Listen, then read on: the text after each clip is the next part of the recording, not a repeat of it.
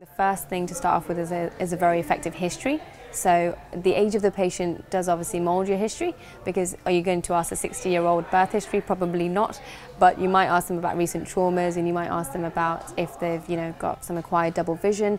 If they're very young, 6 months to 8 months, maybe the first time you're seeing them, you'd want to ask how they were born, the history, if they were premature. And I think these things really start off by questioning, but then actually moulding into your examination to come. So there's quite a few factors that you could use just to differentiate, just from taking a good enough history. So for example, if something had happened a week ago, someone will be able to tell you, this happened a week ago, and I now have an abnormal head posture, which is quite painful because my neck's hurting me, but I'm not seeing double anymore.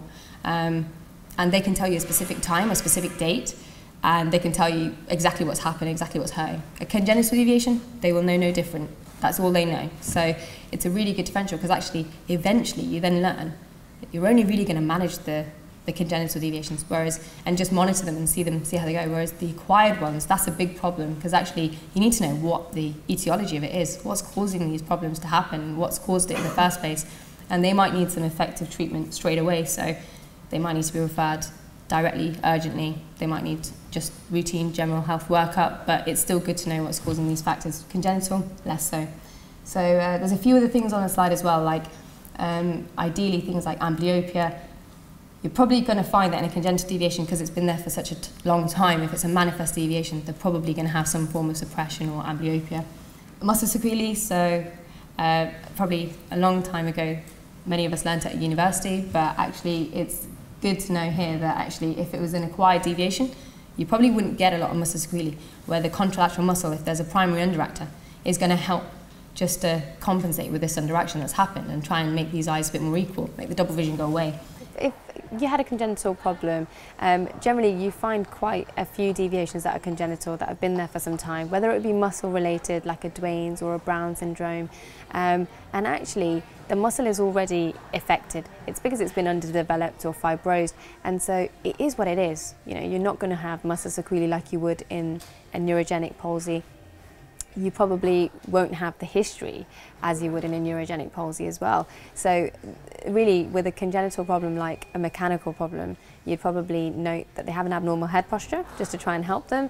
They have extended fusion because they've had it for some time and they've overcome it and been able to extend their fusional ranges, which is great for them.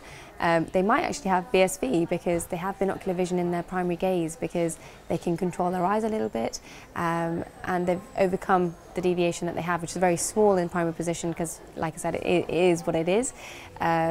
Observations will tell you a little bit as well, but they probably won't actually complain about an abnormal head posture if they've got a congenital problem. This is about the neurogenic and the mechanical palsies, really. And again, it's just to, have in the back of your mind, is it something that's happened that I could do something about? Do I need urgent referral? Or is it just going to be something that I review in practice because it's been there for a very long time? So with the mechanical palsies, you find that obviously because it's a muscle problem, generally in primary position, it's quite a small deviation. You don't really see much. So unless you start moving them into the positions where the deviation's active.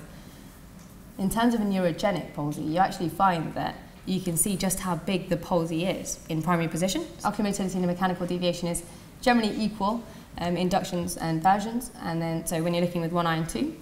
And ocular motility is better on inductions than versions in a neurogenic palsy. If it's a mechanical deviation, again, it's a problem with the muscle, and that's it. So if it's a problem with the muscle, really, there's going to be potentially an aim to try and compensate for that problem. So maybe the first step of muscle sequelae will happen, but actually you find that in a neurogenic palsy, if you leave it for some time, the whole muscle sequelae actually happens, and eventually you actually find the patient is quite symmetrical on the Hess plots, and their history is much better when you see them after a few months. We find that actually if you take pressures in different positions of gaze, in a mechanical deviation, there's an increase in pressures when you're looking away from the limited position, and generally the pressures in a neurogenic palsy remain the same all the way around. So it's worth just potentially having a look at these differential diagnoses when you're doing these tests and just thinking about it. All optometrists were trained to be able to do a cover test. All optometrists were trained to be able to do a stereo test, and all optometrists were trained to do motility, and we can do it. We have two types of cover tests. Obviously, you've got the cover and cover,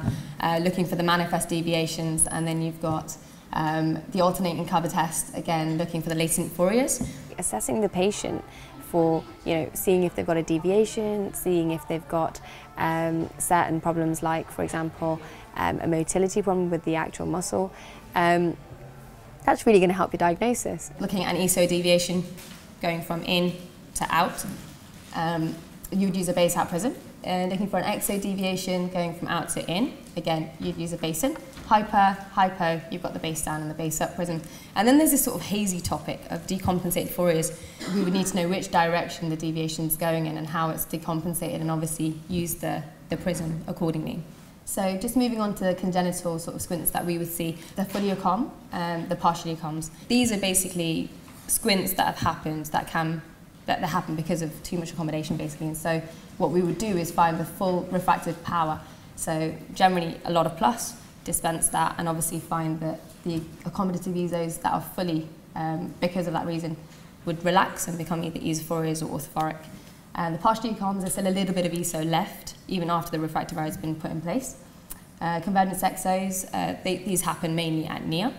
So again, they can be relaxed and become orthophoric and have really good BSV, actually, as long as we give them something like bifocal therapy. And then you've got your non-occoms, and then the intermittent distance exos. These deviations are quite sort of common in children, but exos happen rare in comparison to the ESOs when children are young. With these deviations, it's about seeing the control. So if you're managing them in practice, it's like you're managing them to see how well they can control their deviation, and then over time, having a look to see if that control has been lost, and then what are you going to do next.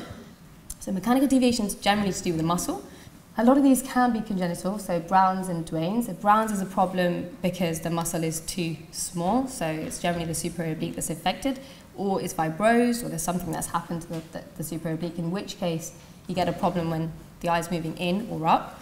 Then you have the Duane's. So the Duane's, again, problem with the muscle, and it's generally the lateral rectus. But we know that third nerve actually supplies pretty much everything under the sun. And so it tries to basically help out the sixth nerve that has been a bit damaged and not been produced as proper as it should be. And so you start getting some medial rectus sort of abnormalities with the lateral rectus that's been affected as well. So in Duane's, so along with that, because the third nerve is also supplying the lid, the pupil, you actually find some aberrant regenerations with the lid, actually the palpebral fissures widening and narrowing at the same time. So it's a good differential to use with the Duane's. Then you come on to the blowout fracture. Blowout fracture, it's really important at this stage to take a good history, because actually taking a good history will tell you a lot. So with a blowout fracture, you can have a problem with actually the infraorbital nerve, because obviously with a fracture you find that the floor and the walls are generally the ones that are the floor first, and generally then the medial wall is the one that's damaged, and that's when muscles can get trapped and the nerve can also get trapped. So at that point you start getting facial anesthesia.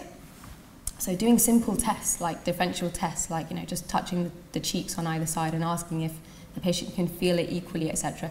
This is going to basically help you differentiate between a soft tissue injury, which actually might not need any management whatsoever, and might just need a little bit of sort of recovery time. And then once their bruising has subsided, you just see them again, and generally things should recover. Or you find that actually it really is a blowout fracture, and they have a problem where the nerve is trapped, in which case you need to try and release that. So they would go into surgery quite urgently, or there would be a different form of management. So it's really important to know exactly what's going on and take a good enough history to be able to establish. The last one, thyroid eye disease and a mechanical disorder, again, it affects the muscles become enlarged, the globe is only so big, and it affects the rectus muscles first. You find that actually the eye can pop toes, and you have other factors involved in that. And the other factors involve things like the cornea becoming quite dry, lid can't get over the eye itself, and it can actually cause some optic nerve problems as well. So again, doing relevant tests like colour vision can check, visual fields can check that these things are okay.